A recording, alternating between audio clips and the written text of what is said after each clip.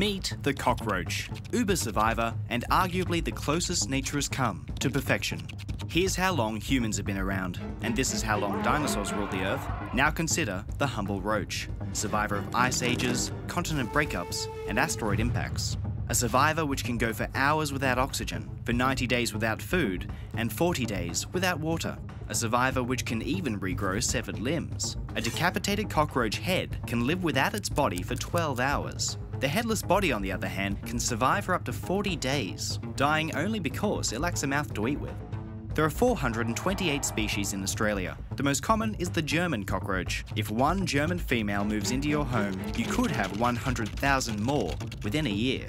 Wherever humans are, roaches will follow, even in outer space. There are rumours of roach sightings on the Mir space station, and in 2007, a Russian roach called Hope was the first land animal to conceive and give birth in space, producing 33 offspring on board a Photon spacecraft.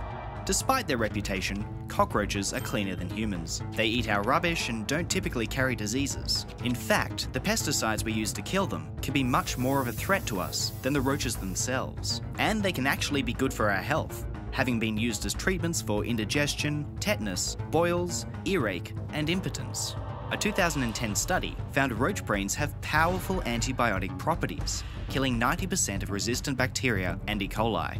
But that's not the only example of roach science. Cockroaches have a reaction time of 40 milliseconds and can travel up to 50 body lengths per second. Human engineers are hard at work unlocking the secrets of their extraordinary mechanics. One scientific project hopes to use this knowledge to make cars that are impossible to crash. Elsewhere, there has even been a suggestion that roaches could be turned into human time capsules. Researchers have proposed translating our books and magazine articles into DNA code, then splicing those texts into the genetic makeup of roaches, ultimately breeding an insect archive of human achievement, capable of surviving millions of years. The cockroach, unloved by humans, untouched by nature, undoubtedly the perfect creature.